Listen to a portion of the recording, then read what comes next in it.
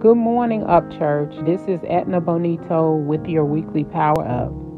This month's power is elimination. In the book of Daniel, it talks about some food Daniel eliminated from his diet. Daniel 1:8. Daniel proposed in his heart that he would not defile himself with the portion of the king's meat, nor with the wine.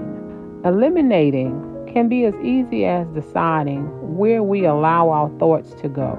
Just like we identify trash as garbage and discard it immediately, we can take the same approach with our thoughts. Discard wrong thinking immediately. Because we eliminated it in thought, we will not be fooled when the things we discarded, anger, resentment, jealousy, fear, etc., tries to come back wrapped in pretty packaging. We will recognize it and discard it, pretty packaging and all. We eliminate it in thought. It no longer has a magnetic pull towards us. The saying, someone's trash is another person's treasure. If God told you to eliminate it, it wasn't your treasure. It was not serving your highest good. The good you seek is also seeking you.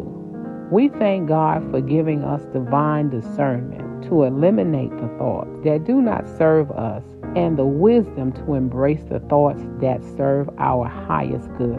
We thank God that our minds are set to think on things that are true, that are noble, that are right, that's pure, that's admirable, that's lovely, that's excellent and praiseworthy.